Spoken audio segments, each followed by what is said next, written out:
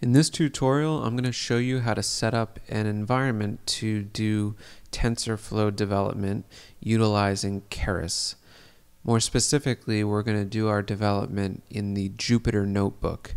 You could always develop with TensorFlow using the command line or using a Python script, but one of the really useful features of the Jupyter Notebook is that it allows you to visualize your data as you're working with it. So you can create graphs, you can create histograms and plots, and actually see visually what your data looks like. And it's another way to confirm that your data is actually representative of what you expect. So the way we're going to do that is we're going to download and run a Docker image. This is an image that we offer publicly. It's called tensorflow-keras-jupyter because those are the three items that are installed on this image.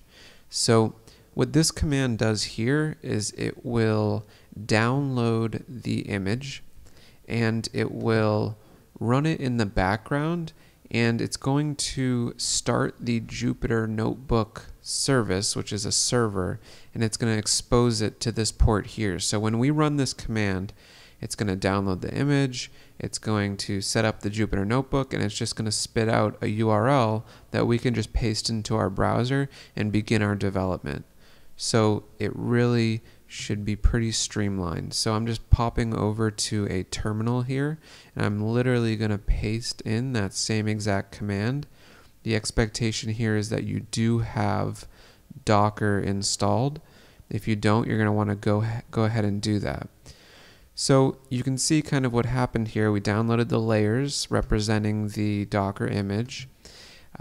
We stood up the container of that image, and that started the Jupyter Notebook. And the Jupyter Notebook returns a URL here where we can interface with that server.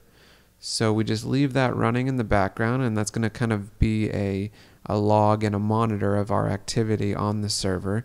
But we can just hop back over into our browser here, and we should be able to access that server just by pasting that URL in there. That looks good. So this is Jupyter. This is where you can do your data science development. TensorFlow is already installed, so you can call it directly, and Keras is already installed, so you can also import those dependencies as well. You're going to get a couple introductory scripts here. This is called Hello TensorFlow. Gives you the basics of creating tensors and manipulating your data. But what we also give you here as this fourth item is an example of Keras. So Keras is a framework on top of TensorFlow. TensorFlow is the driver, which could be replaced with Theano or another machine learning framework. But Keras is a way for us to kind of more easily interface with the TensorFlow library. So you can see we're importing Keras here. We're importing submodules, the models and the layers. And in this example here, we're just defining some data, which are strictly data points in a 2D space. And those data points are either classified as a 0 or as a 1, and that just has to do with where they fall in that 2D space. So we can see we define our data, we move it into the arrays that we need. We begin to define how our model is going to work. This is, batch size, the number of epochs, and a couple other parameters. This is how you set up a model with Keras. You add the layers line by line, just like that. And we are going to fit the model to the data, and then we're going to run the training, and then we're also going to run a number of predictions to kind of verify the accuracy and integrity of the model. So what we can do is we can just go right ahead and run this.